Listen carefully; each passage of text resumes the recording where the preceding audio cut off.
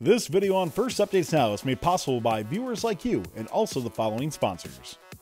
SOLIDWORKS is free for first teams. Over 80% of US engineering schools and 370,000 plus companies use SOLIDWORKS to design great products. SOLIDWORKS can help you design a great robot on desktop or on the cloud. Go to solidworks.com/first to register your team. FRC Premiere Night is back on Saturday, February 25th. Submit a unique video showcasing your team's charged up robot progress by Thursday, February 23rd at firstupdatesnow/premiere23. Premiere Night is a great way to engage with the community. Get more information and submit your video at firstupdatesnow.com/premiere23. And welcome on to the Open Alliance Show. Welcome back, really. Team number 6328, Mechanical Advantage, coming out of Massachusetts. Week 4 updates here on the Open Alliance Show. And this team was on in Week 1, and their progress has been absolutely incredible so far. Lots to cover. Today we'll be showing off their latest CAD progress, showing off some of their scouting app and some programming that's gone into everything for Mechanical Advantage as well. So, guys, welcome back. I know we got one new face here, so why don't you just all reintroduce yourselves, let us know what you do on the team again, and we'll hop right into your progress. I'm Manthan. I'm the scouting systems lead. I'm Arya. I'm one of the captains on the team. I'm Jonah, software lead. I'm Matthew. I'm the CAD lead. So as you guys are going into week 4, or really week 5, week 4 is completed now for this. As I mentioned, we're going to check out your CAD. And I was looking at your robot so far and where it's been for CAD work, and this looks to be a really solid machine. So why don't you guys tell us a little bit more about this and some of your progress? Yeah, so this year when we decided on the double jointed arm, we kind of decided we wanted to go with just one intake this year and have the cone and cube, the cone auger and the cube auger in one prototype. But after we analyzed that, we kind of realized that wouldn't fit in our current frame perimeter and stuff like that. So we split it up into 2. And then for that, we also realized we would then need to pass through it ourselves. So that kind of influenced our design here and how our arm is able to pass through itself in the dual intakes for both game pieces. This robot is wild, and it's so cool, and there's so much going on. So why don't you tell us about the things that you want to highlight now that we're 5 weeks into build season? Okay. Well, so the robot design with the double jointed arm is a little bit crazy, which also means the software is a little bit crazy. So for the double jointed arm, one of the things that's complicated about this is that the movement of one joint will affect how you have to move the other joint. So it gets a little bit tricky. And we're using a feed forward model from team 449 to do the feed forward calculation. So that's essentially converting based on target positions, velocities, accelerations of the joints. We can calculate the theoretical voltages of the joints, and you can go in reverse. So based on an applied voltage in simulation, we can determine how the arm would have moved realistically.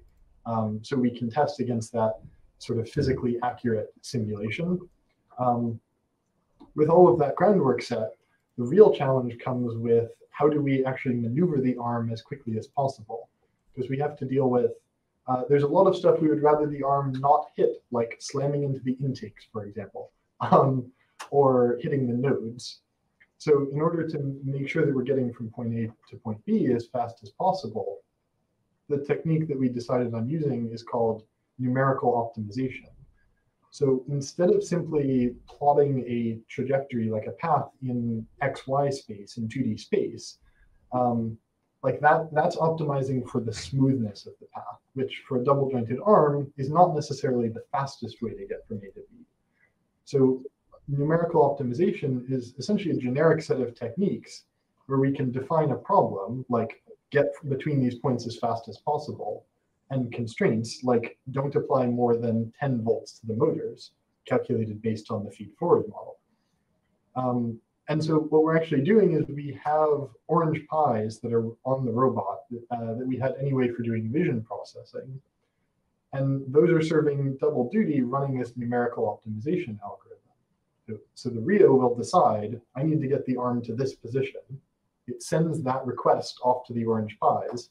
They will run this algorithm. They'll figure out the optimal path for the arm to take, predicting what voltage we'll have to apply at every point along that path, looking at the momentum of the arm, at the position of the wrist, all of that. and then they will send that result back to the Rio so that we can follow that path as accurately as possible. There's also a little bit of fanciness as we're following because we want to avoid hitting the intakes, which happen to be positioned directly in the optimal path of the arm. So for now, we have a relatively simple system where we're looking at whether when the wrist enters avoidance regions around each of the intakes, or when it is about to in the course of its trajectory. And we swing the intakes out of the way just in time. So a lot of the driver controls will ultimately be moving between these presets with the numerically optimized time optimal trajectories. How many presets have you programmed so far? Like, what are you looking at doing? What's that full scope look like? Well, so right now we're mostly doing like test positions. We're in the process of putting together our driver controls that'll involve the full set of presets. One of the interesting things about that actually is because we can pass through ourselves, we have a mirrored set of presets on both sides of the robot. Like we can pick up from the substation or score on the nodes from either side. So our current plan is that we're going to have the software figure out for a lot of those cases which side is closest to the substation or closest to the node and automatically pivot in the right direction, choose the correct preset, all of that. So where are you at right now with such a complicated software system? Where are you at right now in terms of your entire build and like practically bringing this together? Do you have a whole robot that's like ready to go that you're deploying software on, or are you still working on this in pieces? So right now we're prioritizing prototyping and simulation. Ultimately, the whole robot system with the intakes and the arm is complex enough that we really need to be, at this point, we need to test how all of those pieces interact, which at this point, the only practical way to do that is in simulation, which is why we've dedicated so much effort to that. Because if we know that all of this complex sequencing is going to work, then once we have a robot on hand and we're bringing up individual systems, we're just focusing on doing the like individual tuning of joints, for example. Yeah, because I was going to ask about that. Like with a double jointed arm, and this is something that my team is seeing as well, is you're going to have mechanical backlash, right, in all of these joints, right? And all these arms have like a little bit of springiness to them, and mechanisms have momentum in the movement. So I'm curious how you're going to compensate for some of the mechanical looseness of the robot as it's put together versus the simulation, which is totally perfect. Yeah, well, so the main thing that we're doing is we're using encoders on the endpoint of every joint. So those are the rev through bore encoders that we're reading both absolute and relative position off of. So even if there is some backlash between the motor and the joint, we're going to always be reading position off of the end point of the joint. In terms of momentum, a lot of that will, when the arm has momentum, we're going to be compensating for that in software using the feed-forward model. And ultimately, as for other springiness of the mechanism, for example, we'll have to figure that out as it proves itself to be a problem or not be a problem. So we could be looking at things like acceleration limits on the joints or on the drivetrain. A lot of the times that the arm will be moving, the drivetrain will actually be under software control anyway. So that gives us more options for limiting things as necessary. Got it. So with this robot, has your strategy of how you're going to play the game evolved at all from week one, how you broke down the game? You have a lot of flexibility with what you can do with this robot, but when you put the robot on the field, assuming everything's working perfectly, what do you think your robot is going to do? What role are you going to play on your alliance? I think the name of the game this year we thought was really fast cycles, which is why like we went with the small frame size as well, so we can really like get to the double substation, get back to our community really quickly, and we really wanted to prioritize being able to score on both sides of the robot because we thought that was going to be really important. Just like the seconds that you save in the cycle time, if you're able to score on both sides of the robot and pick up on both sides of the robot, we felt that was valuable as well. And then also going with the 2 intakes, as Matthew mentioned, We thought, I know we mentioned this when we were on here for the first time as well. We said that having full width intakes was going to be incredibly valuable, and we still think that. So yeah, the strategy there has kind of driven a lot of our design choices. I just want to clarify, your intakes are doing both cones and the cubes are coming through those intakes? So so we have 2 intakes, both are separate for each game piece. So we have one, the auger intake is for the cone, and then we have one roller intake for the cube. They're on opposite sides of the robot. Yeah, it makes sense. So, like, seeing on the screen there, we can see, obviously 2 completely different designs for those as well. When you were looking at getting to that point of where your design was, like, did they start out the same, or was the idea to always go 2 separate directions that way? No, that's not how we started. We kind of developed these both separately. So we developed the auger cone intake first. And then later on, we kind of thought, okay, how can we deal with the cube? And then that led to the cube intake. So those kind of developed separately, and then we decided it's best to have both of them on the robot.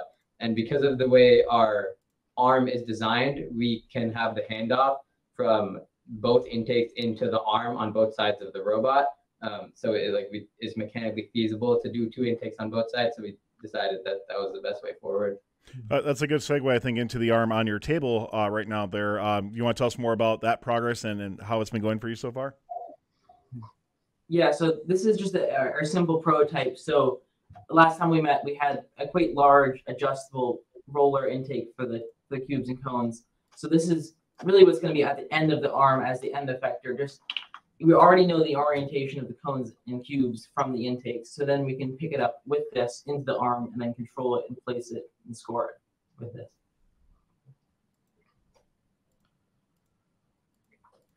Looking at from your guys then, so I know this is prototype wise. What's the final product going to look like then? I know that there's the CAD screenshot. Is this what the final product is currently going to look like?